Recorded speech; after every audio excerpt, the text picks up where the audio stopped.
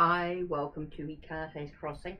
Okay, I'm on day 3, sorting through the Samhain Oracle. Just added the next 8 to the pack. That's what I'm learning. So shuffling up. Okay, what spread am I going to do next from this book? As I've added a few more cards to what I've learnt so far, written up on my blog, my own thoughts, my own opinions. So let's have a look at the spiritual counsel spread. Connecting with my guides. Use a simple spread for receiving spiritual guidance from or connecting with your spiritual support team. So card number 1, what do my ancestors and guides want me to know now? Why are they telling me this? And how can I better receive their guidance? So let's have a look at the spiritual counsel spread. Okay, that's it there.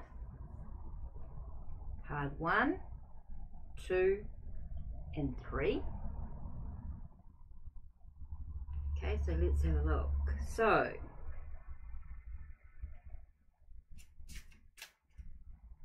what do my ancestors and guides want me to know now? There's a journey ahead for me. So it's really talking about my journey at this time. They want me to know about my journey. Maybe it's long. Maybe there's still a lot for me to travel upon. How can I... Okay, why are they telling me this? Why are they telling me this? Let's have a look. Oh, maybe because there's some toxicity that I need to be aware of in my journey. My journey might be dark. There might be a sense of it could be a toxic journey that I just need to be aware of. How can I better receive their guidance? By looking at what's haunting me at this time. So my guides want me to know about the journey that I'm traveling. Why are they telling me? Maybe because there could be some toxicity within this journey that I need to be aware of. So how can I better receive their guidance? By looking at what's actually haunting me. What seems to sort of being, I feel like it's like a repeated pattern. Maybe something that's not really good for me, and I think that's what the toxicity could be. So it might be something that I need to look at.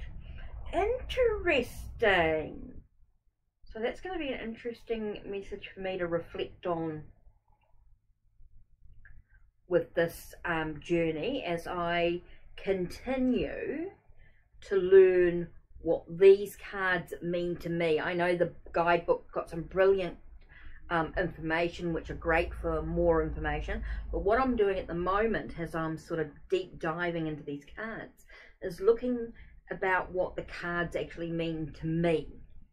That's what I mean by deep diving. I don't mean that I'm actually diving deep into the imagery and the stuff like that. Well, that I am, but in a few words, what does the card actually mean to me quickly without sort of diving, without looking at the book, the guidebook. So that's what this means for me, is just looking at what the meaning, what cards actually mean to me in this moment.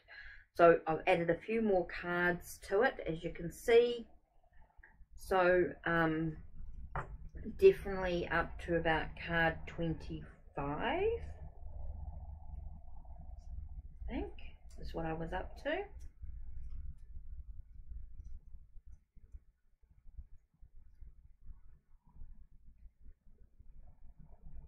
Yeah, mischief I think was the last one that I looked at here.